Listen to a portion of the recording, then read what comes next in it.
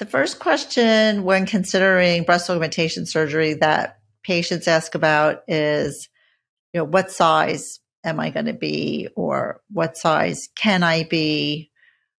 Or I want to look natural. Can I look natural? Before patients come in for a consultation, a lot of times they're home and they're trying to figure out, what implant's going to be the right one for them. They're looking at a lot of different websites with volumes and shapes, and they're trying to figure out, or their friend had surgery and she has 400 cc's, so they want 400 cc's. But the best way to try to get a handle on this on your own before you come in for your consultation is to look at different websites with their before and after galleries and try to find somebody that's similar to you in terms of their frame, the shape of the breast, how much volume the breast has, and then look at the post-op result. And if you like that post-op result, get that implant information. It'll give you an idea, give you a ballpark idea of what size and type of implant might look best on you. But it always requires an in-person visit because particularly for breast augmentation, measurements are very, very important. It's a very important factor in determining which implant's going to look the best on you.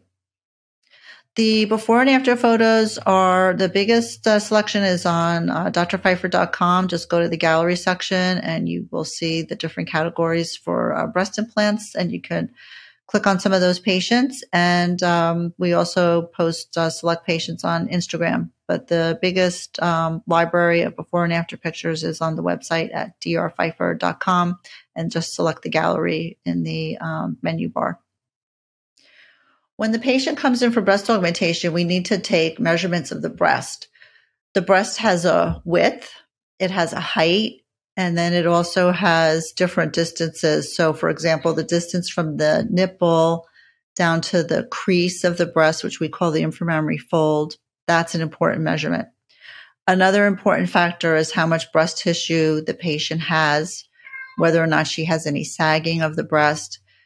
So particularly with respect to width, we want to have the right width implant because if it's too narrow, it's not going to give us the fullness on the outer breast that we want. So when we look at a person standing straight on, we want to see a little curvature of the outside of the breast. We don't want to see the ribs and the chest wall first. We want to see a little curve of the breast, and then that goes into the waist and then balances the hips.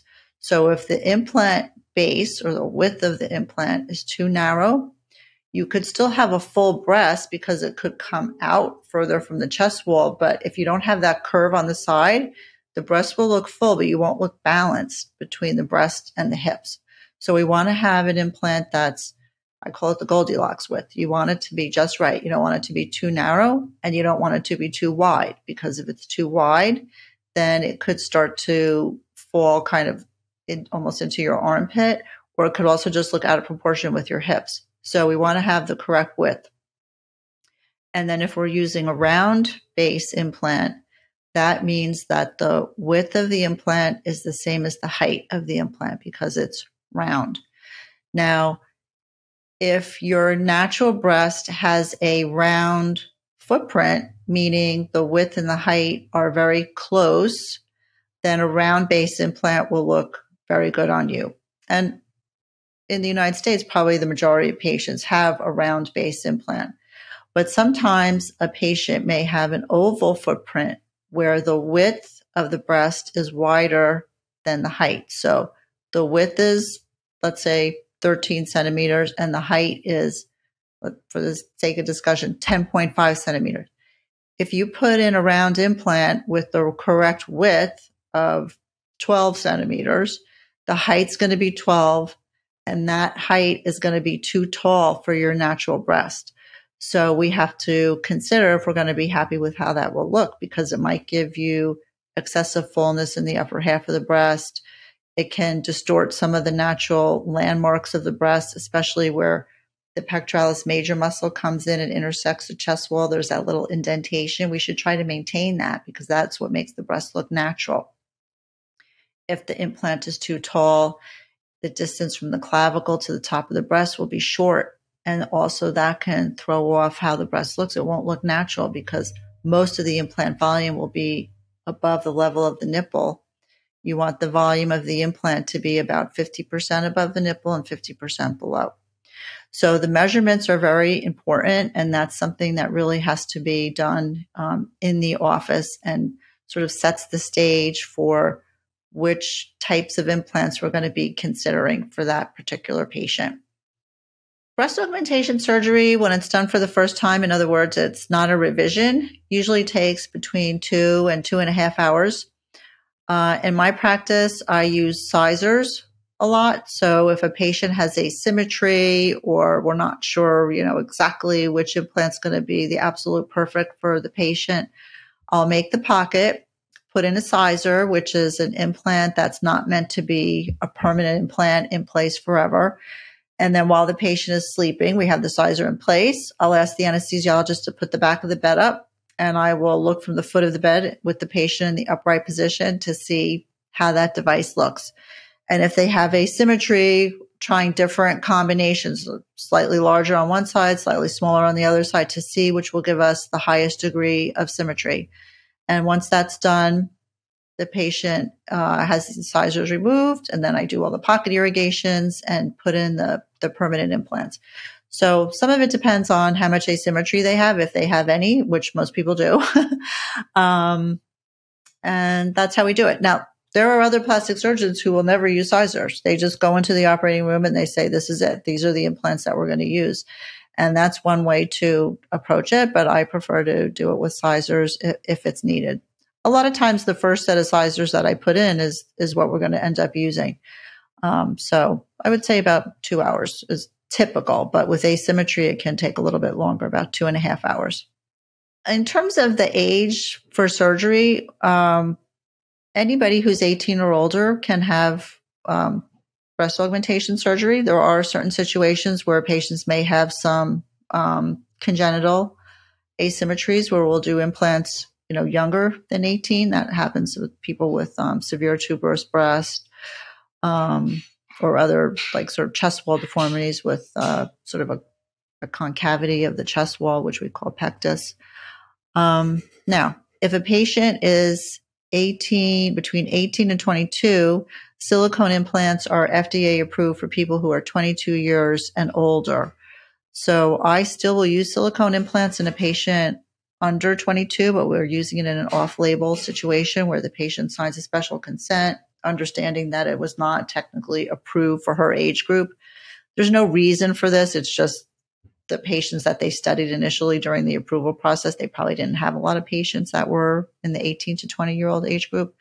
So we can still use silicone implants, but we get an off-label consent. So depending on what's going on with them physically, if they have a congenital abnormality, and if they do have a congenital abnormality that requires an implant and the patient is emotionally mature enough to accept having the surgery, along with, of course, her parents' consent, there are a few situations where we'll do it younger than 18. But other than that, 18 or older is fine. And when we're talking to our younger patients who haven't had children yet, we have to make sure that we understand that after the pregnancy, the breasts usually have gotten larger during pregnancy. They may or not have breastfed.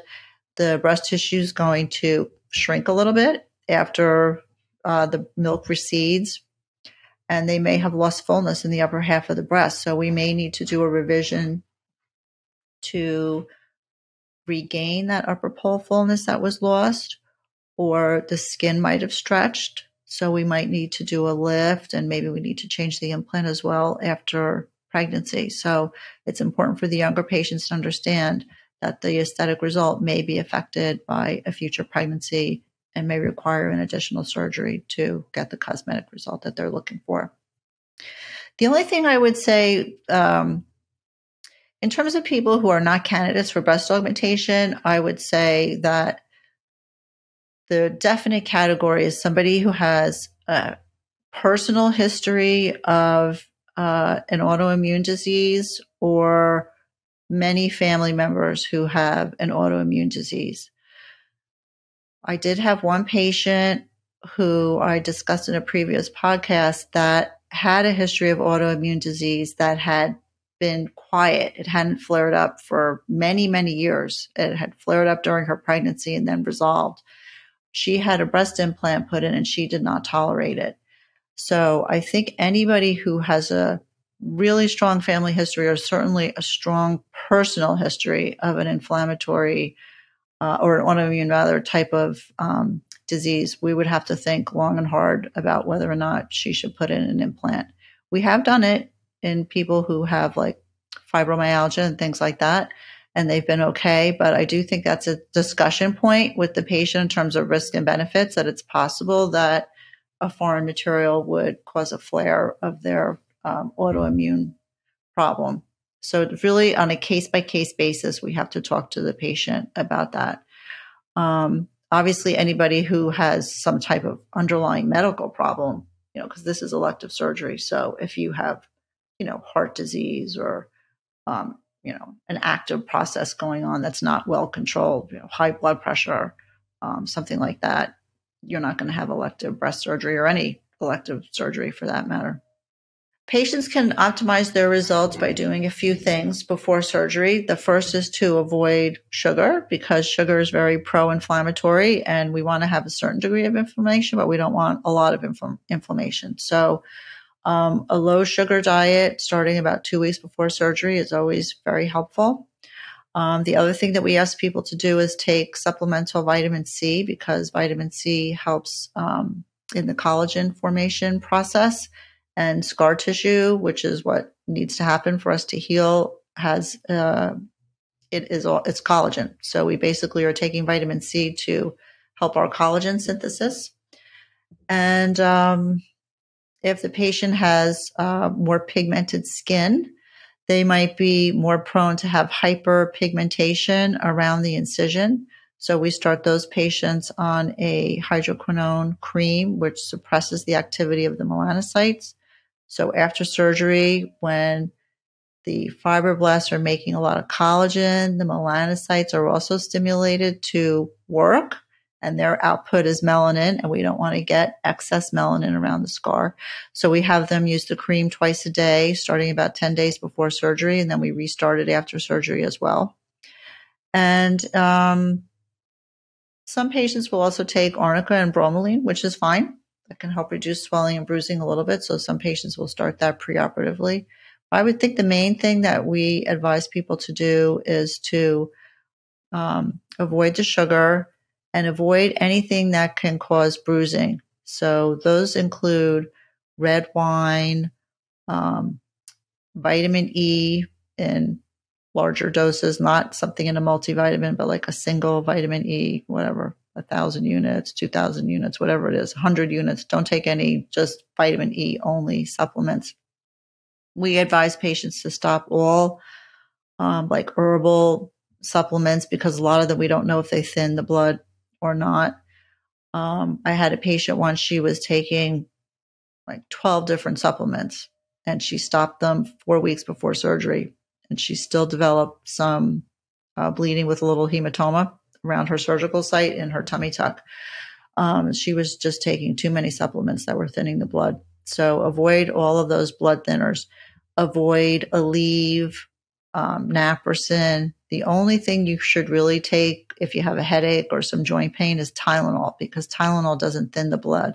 Anything that thins the blood could lead to bruising, and we don't want it, because it's not good for us to have that. We don't want to have any blood around the implant. We want it to be a spotless pocket with no blood, because blood can be associated with capsular contracture too. So avoid all blood thinners. And we give everybody a really extensive list of medications. And we always tell them, if you have any question about whether or not you can take something, just call us.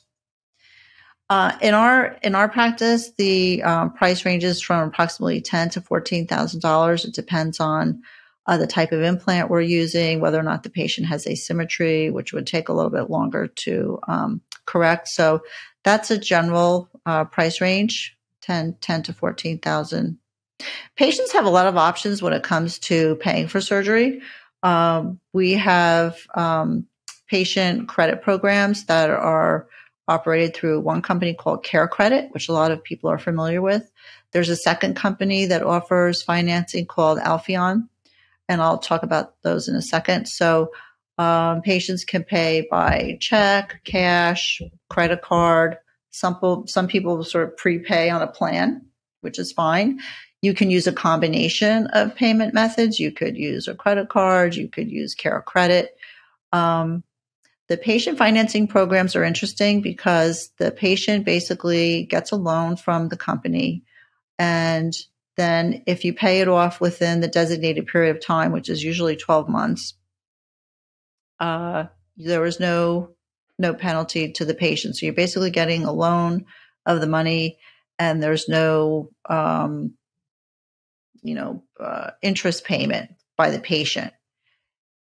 But you have to have your eyes open when you use these financing options, because if you did not pay off the amount on 12 months and 1 day, they are going to charge like a 24% interest rate retroactive to the first day of the loan.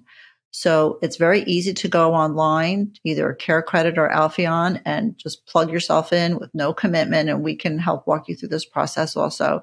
And you could see for a certain amount of money that you take out, what your monthly payment would be, and then you can see if it works with your monthly budget to make that repayment on time. And Kelly in our QUAG office is really great at helping patients, go through Care Credit or Alpheon and figuring out if that's an option that's best for them.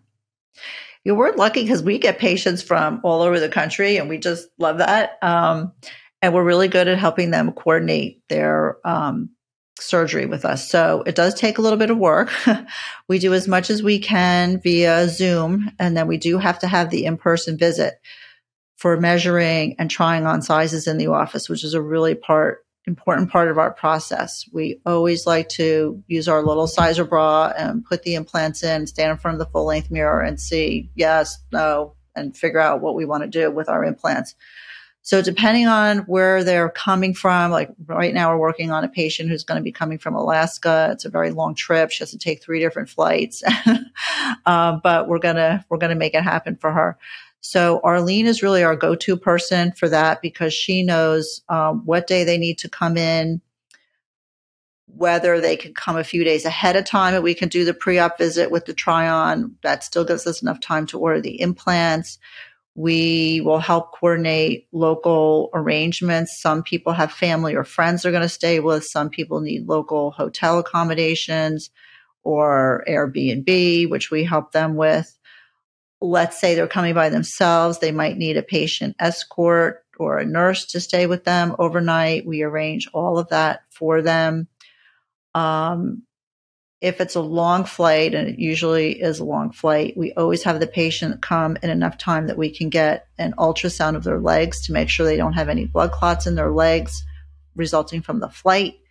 Because when you have general anesthesia, you're at a slightly higher risk of having a blood clot develop.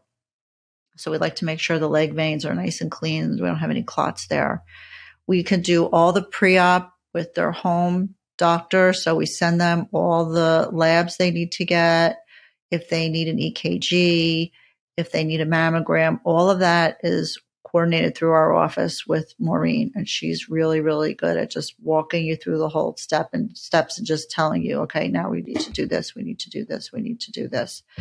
And, it works well. We have people, like I said, they come from all over the place, Puerto Rico, everywhere. So we're fortunate that we have a good reputation and people come to us, but I think it's reinforced by the fact that the office makes it really easy for people to do that. If you'd like to schedule a consultation with the office, you can reach out to us directly by telephone, which is on the website, drpfeifer.com. Or you can reach us through the contact page that's on the website, and Arlene will get back to you within 24 hours of you reaching out to us.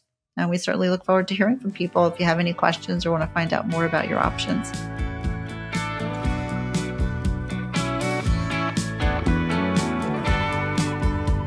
To learn more, go to kindofbeautifulpodcast.com or follow Dr. Pfeifer on Instagram at Dr. Tracy Pfeifer, spelled Pfeifer.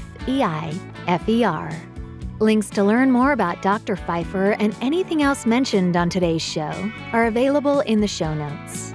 The Kind of Beautiful podcast is a production of The Axis, axis.io.